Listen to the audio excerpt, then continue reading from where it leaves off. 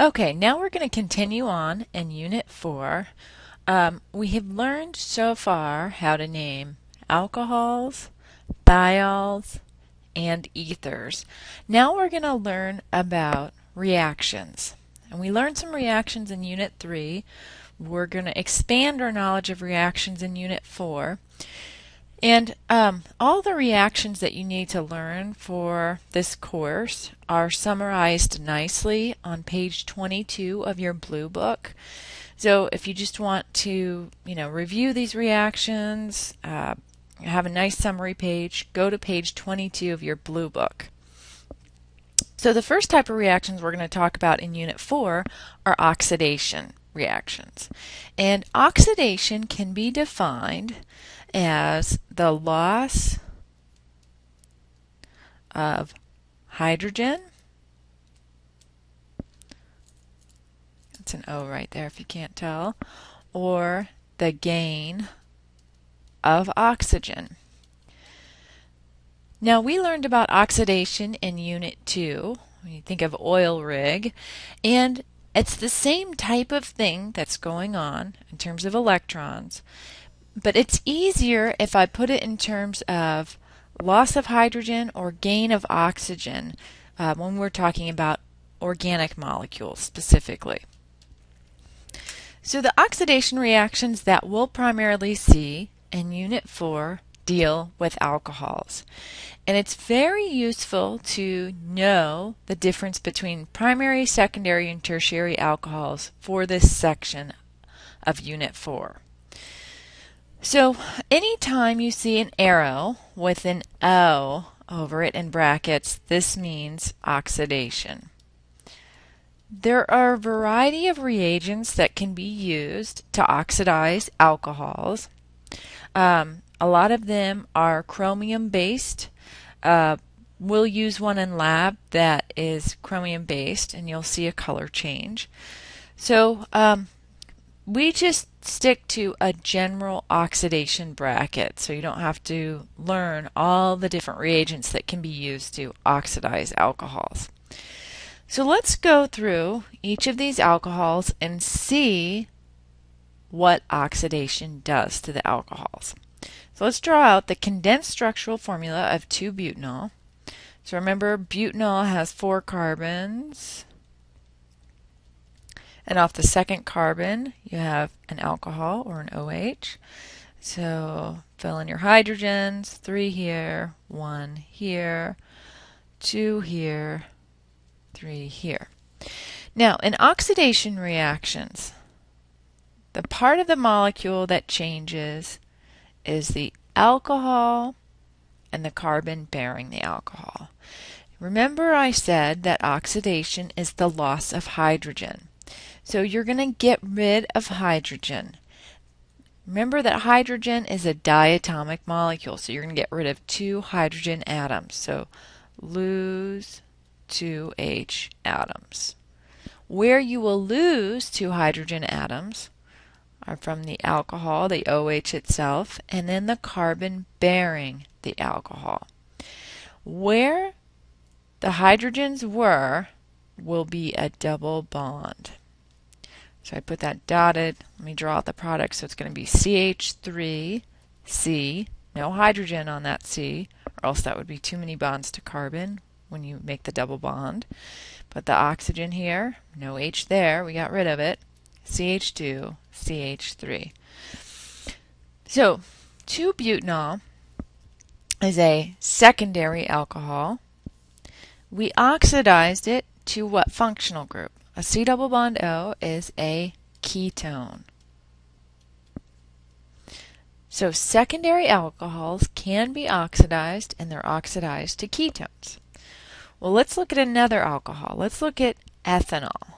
Ethanol, CH3, CH2, OH. I'm going to highlight the area where the molecule will change. Get rid of the hydrogen on the oxygen and one of the hydrogens on the carbon bearing the oxygen. Make a double bond.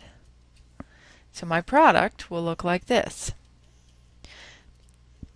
And I'm going to draw my carbonyl pointing up.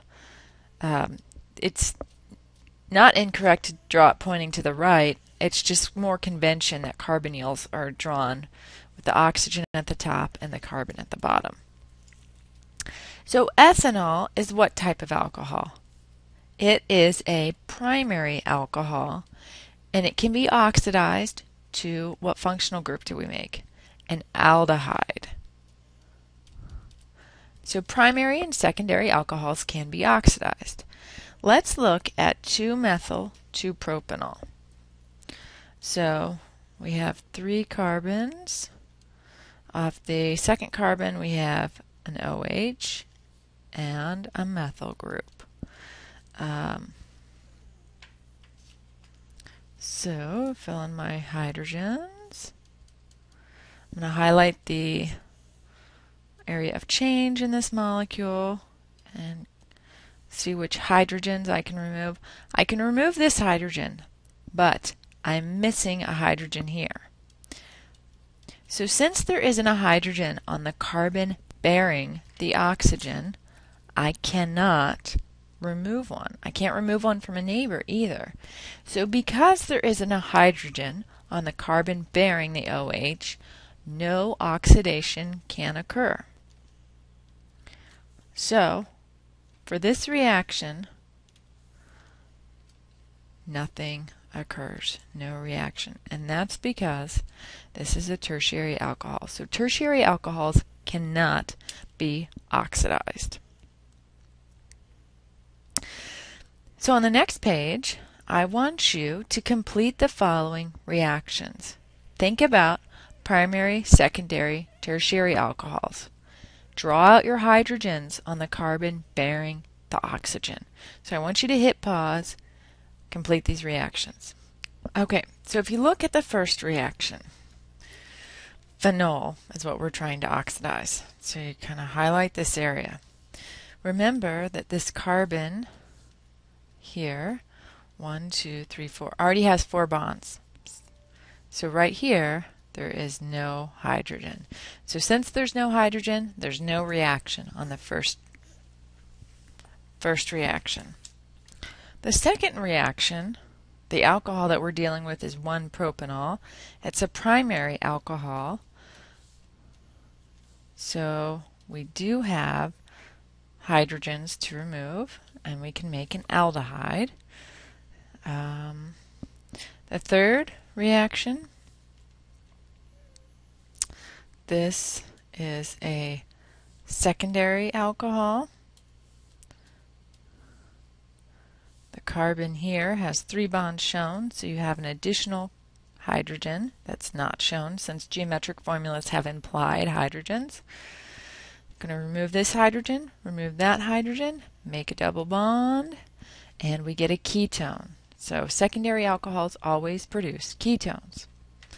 And the last reaction, we have a tertiary alcohol.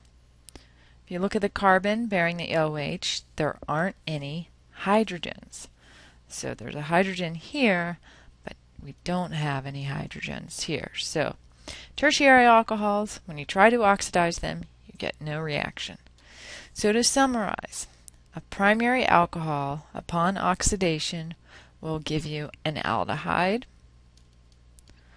A secondary alcohol upon oxidation will give you a ketone. And a tertiary alcohol, when oxidized, will give you no reaction. So if it helps you with your studies, you can make a reaction sheet, because we're going to learn more reactions in Unit 4. And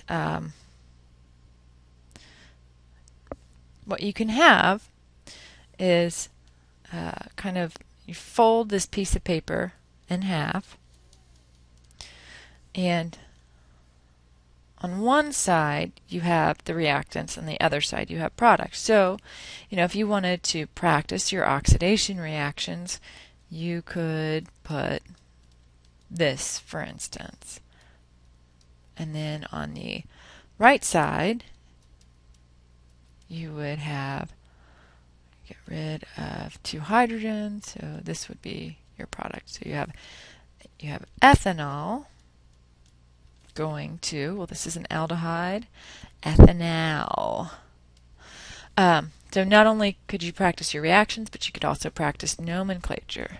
The nice thing about having a reaction sheet is that over time, as we add more reactions, you can just keep adding to this. So if you could have this.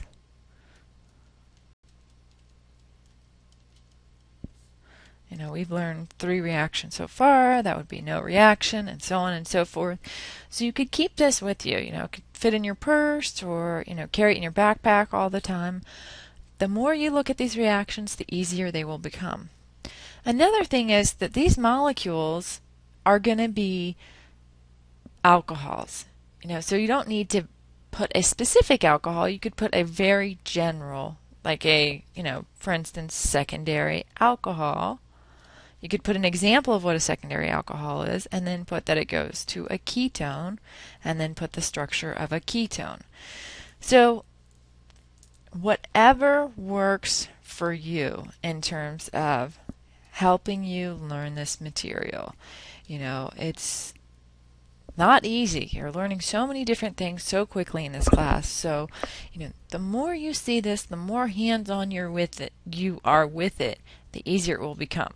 For me, I've seen this so much that it's part of me now, because every semester I teach this. So, the more you study, the easier this will become. So if it's in the morning with your breakfast, excellent, excellent, excellent, excellent. So, back to the notes. So we'll stop here for this lecture. We're going to continue on with some more nomenclature and the lecture that follows this. But I want you to keep practicing these reactions. Look over your lab 14. You can complete a lot of those reactions already because we've just gone over them. So work on your homework problems, work on your labs, work on your reaction sheets, study, study, study. Until next time.